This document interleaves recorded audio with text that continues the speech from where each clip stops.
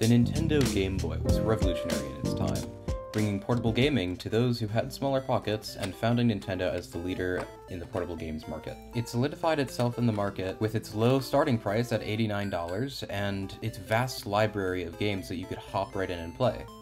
While the original white brick was still very popular, other models came out like the Game Boy Pocket, the Game Boy Light, which was only a Japan thing, and the Game Boy Color. This is what I think to be the end of the original Game Boy line. Was the Game Boy Color more powerful? Yes. Did it have different features and hardware? Also yes. But is it enough of a step forward to be considered its own console? To me, no. Sorry, Scott.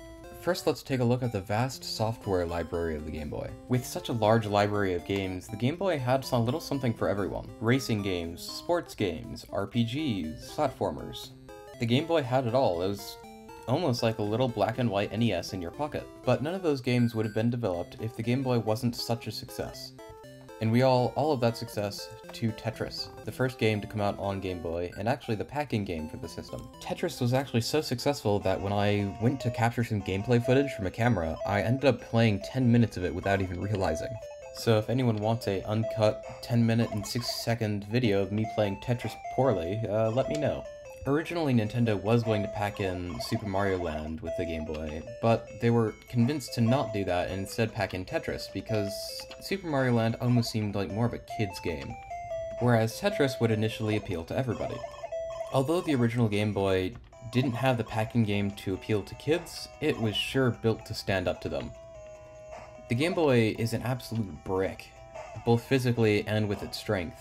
We're going to ignore the fact that my Game Boy's front glass is taped in with a piece of double-sided tape, but otherwise the Game Boy was built like a brick. Not only was it super durable, but it also had the battery life to back it up. The official battery life of the Game Boy, depending on your batteries, is up to 30 hours. I haven't had to put new batteries in this thing for years, which is really surprising.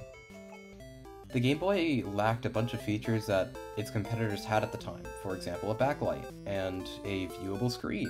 And while these deficiencies certainly weren't ideal, they allowed the Game Boy to stay at its amazing price point at $89, and that allowed it to be the most approachable system at the time. The Game Boy's main competitors were the Atari Lynx and Sega Game Gear, but realistically, can we even consider these systems competitors? I mean, heck, the Game Boy sold almost double both the Atari Lynx and Sega Game Gear combined, with 118.69 million units sold. This thing was a monster in its time.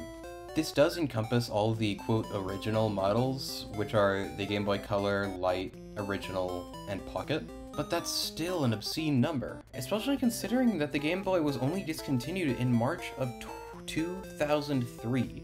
That's a 19-year lifespan. That's so incredibly impressive. I mean, you're not going to see the PlayStation 5 getting sold until 2031. And that just shows, even today, there's a reason that people use Game Boy emulators on their modern systems. It's because the Game Boy is such a classic and amazing system that people still love the games. It's not something where the games got old and gimmicky as time went on, but it's something that where the games were originally just high quality. I mean, heck, I still carry a Game Boy Advance SP on me daily, just because it can play all original Game Boy games and the Game Boy Advance games.